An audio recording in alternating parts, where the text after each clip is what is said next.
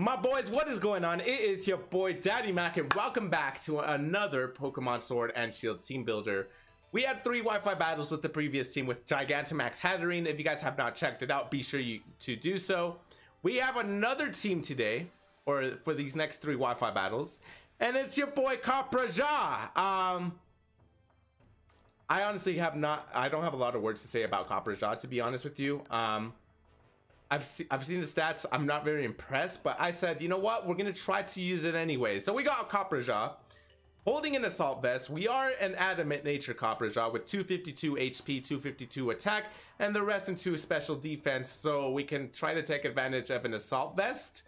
I'm kind of like shrugging my shoulders a little bit because I'm not sure, to be honest, if this is going to work. But we're going to try it anyways.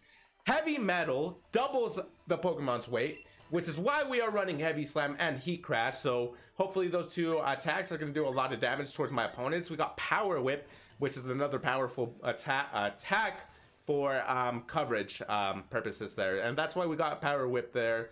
And then we got Superpower for Max Knuckle and for coverage also. So hopefully this Copperajah will be a little bit better than what I am thinking it will be.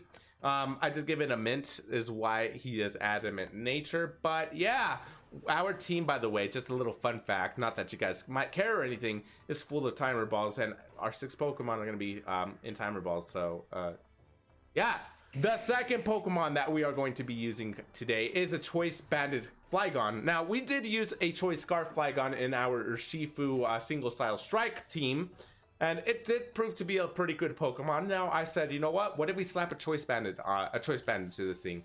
It's gonna be pretty good. I got a feeling it is, at least. So we got Choice Band Flygon here. With Levitate, of course, is the only ability it has. 252 attack and 252 speed.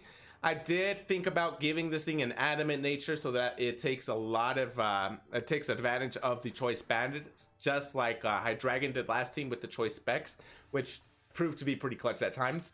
We got 252 attack and 252 speed on this Flygon.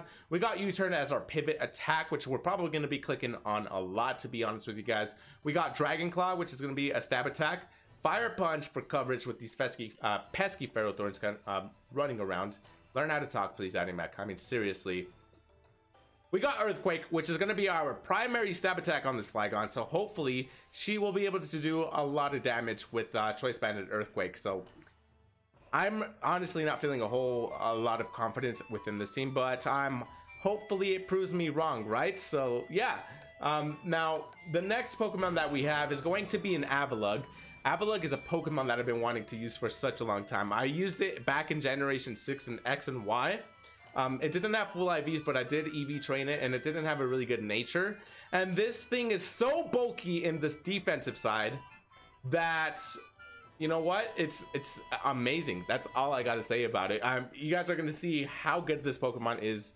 We're running Rocky Helmets here. We are running Own Tempo to prevent it from being confused there.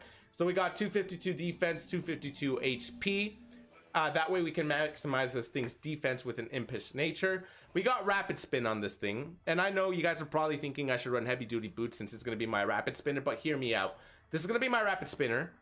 I got Rocky Helmet because this thing is so bulky on the physical side that it's not even going to matter. It's not going to matter. We got Body Slam to try to paralyze some of my opponents.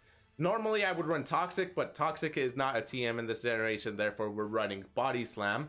We got Recover for recovery, and that's why we are not running the Heavy Duty Boots, and we're running Avalanche, which is a really cool move on this Pokemon, given that if we take damage within the same turn, the base power to Avalanche is going to be 120, which is going to be clutch at times. So I'm excited to use this Pokemon.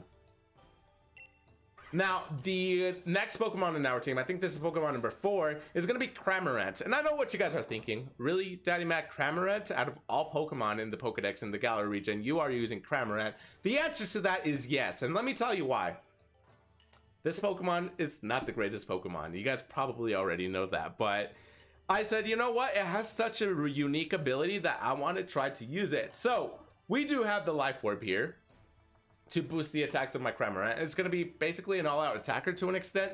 We got 252 speed, 252 special attack with Gulp Missile, which is the only, I think it's the only ability that it gets. I could be wrong. With the Modest Nature. And the reason I'm running Modest Nature is because we're going to be running Agility, so hopefully we get to set things up We got Surf, Hurricane, and Ice Boom for coverage moves. Now, I did think about bringing a Rain Setter on this team, but it's just not going to happen. So we're going to try to hit the Hurricanes as is. I mean, I've seen people use Thunder against me a bunch of times, and they managed to land somehow. So, yeah, hopefully we get some pretty good stuff going with the Hurricane here. So wish me luck, everybody.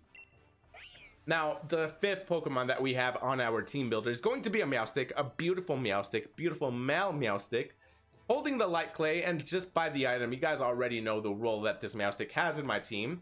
252 HP, 252 defense with the Prankster ability. So really, this is going to be the Pokemon that we're going to be opening up with a lot of the time, given that we are going to set up the Light Screen and Reflect. We got Thunder Wave to try to slow things down, and we got Charm to try to weaken the attack to a couple things here. And let me tell you how this team works, how this Meowstic works. So we're going to open up with the Meowstic. We're going to set up either a Reflect or a Light Screen, depending on what my opponent has. Maybe set up a Thunder Wave first turn. I am not sure yet. So once we have our screens up, we are going to switch out into Copperajah, given that it's our Assault Vest, and try to get some sweeps going with that. Thunder Wave is there because my team is not very fast, as you can already see. We got really the fastest Pokemon in our team is going to be the Flygon so far. Cramorant to an extent because it has the agility. And then number 3, you guys are going to see the next fastest Pokemon in my team, which you guys are probably going to be surprised about this pick, I hope. But yeah, that's the purpose of our Meowstic here. This is a bold nature to try to maximize the defense and the HP, kind of. It's 148 HP is why it's not really maxed out. The final Pokemon that we're going to be using in this team is going to be a Sock. Sock is a Pokemon that was introduced in Generation 5, and in Generation 6, I came across this Sock, well, this person using a Sock who was absolutely intense. Let me tell you about it. He brought in the Sock, set up a bulk up. I brought it down to its 30, and it uses Salic Berry, and it just swept my entire team. So that's exactly what the Sock is going to do, I hope, at least. So we got Salic Berry Sock with an Adamant Nature, 252 speed, 252 attack. The reason we are running Adamant Nature is because of the Salic Berry boost. And we got Bulk Up to try to maximize the attack. We got Earthquake for coverage, Thunder Punch for coverage, and Close Combat as our primary stab attack. So there you have it. That is our team. Very cool, unique team that I feel like I built. So yeah, let me know your guys' thoughts. Shout out to my boy Norhart. He posted a video on Wednesday of last week that had me in it, and it had me rolling. So go check it out. I'm gonna put his link in the description down below so you guys can check it out. But that is our team. Make sure you guys leave a like if you guys enjoyed this team builder, or if you think this team is going to succeed. Make sure you comment down below if you guys have any thoughts or changes about this team that you would make if you were in control of this, whether it's moves, Pokemon, you know, things of that nature. I personally try to use Pokemon that I have not used before, and that's why my team builders tend to be all over the place sometimes in my Pokemon selection. Look at Sock's feet. I've never really realized that. That is kind of awkward. But anyways, subscribe to my channel for more Pokemon Sword and Shield team builders and Wi-Fi battles and other games. I got a lot of plans for you guys coming up, so I hope you guys are excited as I am once you guys see the content I drop for you guys. But anyways, I will see you guys next time.